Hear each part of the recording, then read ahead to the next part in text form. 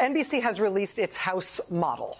And what that means is a projection overall of House control. But the projection has that plus and minus 13 seats there.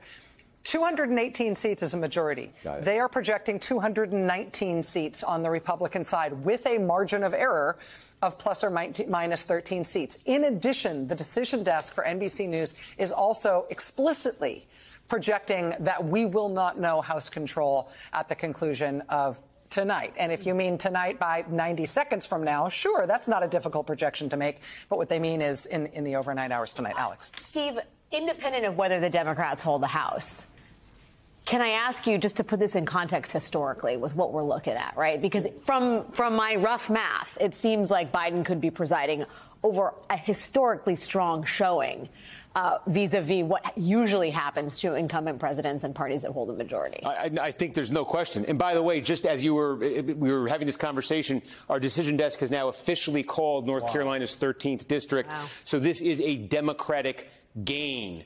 Again, we've seen, I think 5 or 6 Republican gains. This is the second Democratic gain. So just that math starts to come into focus, will come more into focus. In terms of the historical context for it, since the Great Depression, there are 2 midterm elections where the president's party has actually gained seats in the House. Each time it was single digits. It was 1998 with Bill Clinton in his second midterm, and it was 2002 with George W. Bush in his first midterm. Both of those presidents had extremely high approval ratings on Election Day. Bill Clinton's approval rating in the 1998 exit poll was 68%. If you remember at the time, House Republicans were pursuing impeachment against him. There was wide public opposition, and there was a backlash that resulted in an approval rating for Clinton of nearly 70% and Democratic gains in that midterm election. And in 2002, George W. Bush carried a 63% approval rating into the election. Remember, it was a year after 9/11. There's a lot of unity behind Bush in the nation,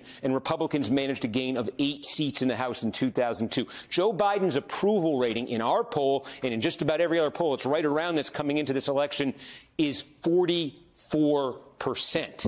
Donald Trump's approval rating in 2018, when his party lost 40 seats, was 45% in our poll. Barack Obama's approval rating when his party lost 63 seats in 2010 was about 43%. Bill Clinton's approval rating when his party lost 54 seats in 1994 was 46%. Biden's number, his approval rating, was right in the range where presidents are when their party takes it on the chin in midterm elections. And you compound that with the attitude towards the economy that is coming through in every poll. I know it's in our exit poll, there's a tighter margin there between economy and abortion, but economy still ranks #1. And the mood on the economy in our final NBC poll was 81% of voters expressing dissatisfaction with the state of the economy. The context for that was the last time that number was that high was 2009, 2010. It was the prelude to Barack Obama and the Democrats getting absolutely clobbered in the 2010 midterm election. So we will see where this lands. The Republicans may get control of the House still. They may get control of the House with a little bit of a pad. That's the best case scenario for Republicans right now. There's also a scenario where Democrats hold the House and only lose, 2-3 seats. And there is a scenario where Democrats hold the House and actually gain seats. And so I think given the history that I just laid out there, the fact that that's where we're sitting right now and that that's the range of possibilities suggests, we've had sort of an idea of what the rules of politics are about how midterm elections kind of automatically, represent this backlash against the ruling party. We may be just living in a new political era right now. Where you just have massive, that's the feature of tonight, you have massive, historically unprecedented turnout in these elections.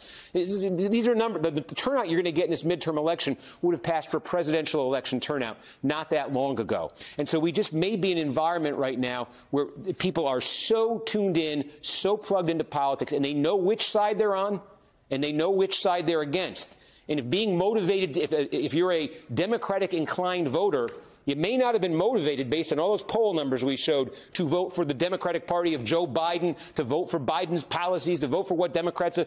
But you may also be motivated to keep the Republicans from getting power. You may be motivated by, this kept coming up in our polling, this label, threats to democracy, as an issue that voters were concerned about. In our polling, it was overwhelmingly Democratic voters who were giving that answer. I think one of the questions raised by these results is the looming presence of Donald Trump. His fingerprints are all over so many of these Republican candidacies. He was in the news on election morning talking about potentially running for president again in 2024. If that's in the minds of Democratic-inclined voters who aren't that nuts about Joe Biden, that might motivate them to come out and vote. That might have motivated them to come out and vote in this election. But this is looking like, in terms of the turnout and in terms of the polarization and in terms of this House result, it's almost looking like a mini presidential election. It looks like almost identical polarization.